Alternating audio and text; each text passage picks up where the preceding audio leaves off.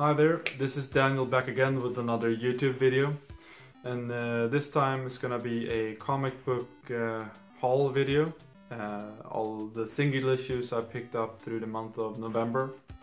And yeah, I know it's a bit late, almost halfway through December now, but better late than never. And one of the reasons I do these haul videos each month instead of weekly is because I pick up so few single issues, and I try to limit myself to about 10 issues each month, 10 or 15, and so far it's worked out, but I might have trouble in the future. But I do like reading these books, most of them at least, and some of them might end up on the shopping block later on. But first off, we have a book called Trinity, issue 3 by Francis Manapul and Clayman. Clayman jumps in here in this issue to do the artwork, where Francis Manapul did the artwork in the previous two ones. And this one is a Batman-centered story, and I really like this one, and I can't wait to get to issue 4 with more Wonder Woman centered stories. I also picked up Briggs Land issue 3, and this one concludes the first mini arc, so to say, and it's written by Brian Wood and Mac Charter. I don't know really how to pronounce his name, but this is a really interesting story, but I'm unsure if I'm gonna still pick it up in singles or if I'm dropping it to pick it up later in trade paperbacks. Hadrian's Wall issue 3 out of 8. This one, in this issue we follow Simon as he finds a key piece of evidence, and we are left to wonder if someone put it there for him to find, or if the murderer who lives in that cabin might actually have hidden it there. So we're left to wonder if the place where he finds it is connected to the murder itself or not. Difficult to explain without spoiling it, but I really do like this murder mystery, or locked room murder mystery. It's set on a survey spaceship, so it's something for me. I really do like this story, and I believe that they are releasing a trade paperback for this entire run later on when it's concluded. The Hunt issue 4, and Rachel here is basically this magic wielder. She uses magic and spells to fight a demonic soul-eating creature called Sloth, and they have this army of soul harvesters called the Changelings, and they kidnapped her kid brother, and in this issue we see what happened to him. It's a very cool issue, and I like the series a lot so far, and I'm sticking to it for the foreseeable future. Kill or Be Killed issue 4 by Ed Brubaker and Sean Phillips, one of my favorite creative teams here, and I love what they are doing with this deconstruction of vigilantism. We are left to wonder if this demon that Dylan, the main character, has encountered is a figment of his imagination, or if it's real. And we are being teased a lot with imagery, and they put some imagery in here that leads me to believe that it's all in his head, but you never know. it might be just a misleading piece of art here for us to think something, but it's a totally different thing. But yeah, it's difficult to explain. But I love this series so far, and I'm definitely sticking to it until it ends sometime.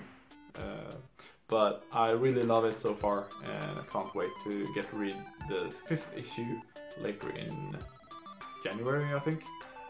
So yeah, waiting for issue 5. Reborn issue 2 by Mark Miller and Greg Capullo. The first issue was basically a tone setter, set the tone, introduced some characters, wasn't really building the world, but in this issue we get to see the world of Amiskira, or something like that, Adistria, and it's a really interesting world where if you die in the old world here, like in this one, you go there, but depending on how you lived your life in the previous world, you either are reborn in the land of basically the good or in the dark lands.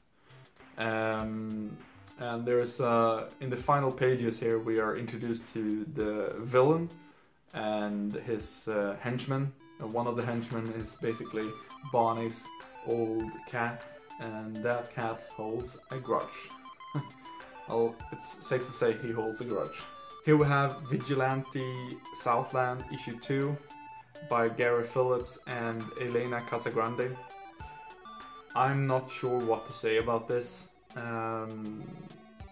Honestly, I couldn't remember the first issue when I picked this one up to read, and that must mean that it wasn't that good, and this isn't that good as well. The story basically is quite one-dimensional.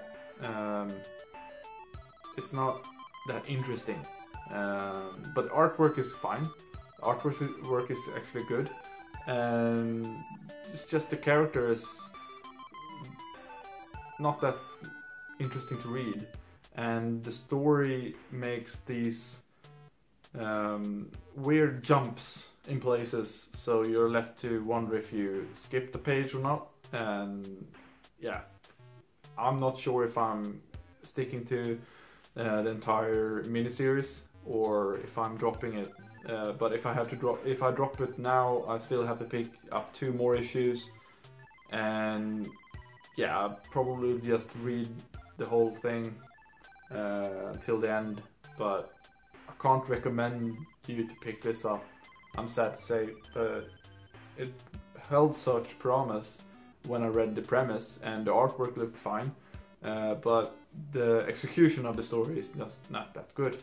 Not that good at all. Hopefully it might turn around and get better, but I'm not holding out hope for that right now. Here's the first issue of Mother Panic, a new series from this Vertigo imprint from DC, the DC Young Animal. It's written by Jody Hauser and Tommy Lee Edwards. We follow this young woman named Violet, and she is basically an heiress, and to be honest, the artwork is hit and miss, and the characters, I know we're supposed to like her, but she's written in such a way that it's really difficult to like her. I know they show us this flashback scene for us to attach to the character and feel sorry for her somewhat, or understand the reason she is doing this thing she's doing, but that basically falls flat to me. So yeah, I'm gonna stick to this for a few more issues to see where they're going, because I have no idea where they are going with this story so far. So yeah, hopefully it will pick up in the second or third issue, but if it doesn't, I'm just gonna drop it. So that's my final thoughts on this one. Here though, Frostbite issue 3 out of 6. This one is really kicking into gear here. In this frozen wasteland, we have these gangs roaming the wasteland, hunting for Keaton and her crew with Victoria or Vic, as they have someone called Boss Burns have put a price on their heads when they left LA. And in this issue I get some Mad Max vibes throughout, and I really like this one. This issue really kicks the story and kicks the series up a notch in my book. So I really am intrigued to see where this is ending up at the end, and I want more of it. Hopefully it's gonna be there's gonna be another Frostbite series when this concludes, and you never know. So far I like this a lot. The Black Monday Murders issue 4 by Jonathan Hickman and Tom Coker. It's a really good series so far. There's a lot of things going on, a lot of characters to follow, and it centers around the Rothschilds and some different banking cartels. Imagine this world with occultism, where these banking cartels are basically old schools of magic that secretly run the world. And there's Russian oligarchs that are vampires basically, or and there's demons and worshipping and murders and ritual sacrifices and stuff. There's so much going on, so it's difficult to pinpoint or let you know about the story without spoiling it too much. But so far it's a really good read, and I can't wait to see where they are going with this series and where Hickman are taking us. The third issue of Seven to Eternity by Rick Remender and Jerome Pena. It's a really good one. It takes off right where issue 2 left off, with these Mossack Knights storming the throne room where the Mud King is giving Adam Osiris, our main protagonist, his offer. And there's this huge battle going on in this throne room, and yeah, it's just phenomenal to look at, great storytelling, and I can't wait to see where we are going with the series after this. So it's a definite buy for me for the future as well. So yeah, if you haven't picked it up, pick it up in trade and pick it up in single issues after that. It's a fantastic series so far, and I really like it. So that's it. Those are the single issues I picked up in November, and if you have any questions about these, if you want me to review one of them, let you know more about them, just leave me a comment down below. If you have any suggestions for other series to pick up, if you have picked any of these up, please leave a comment down below and I'll get back to you as soon as I can. Until later, bye bye, and see you soon.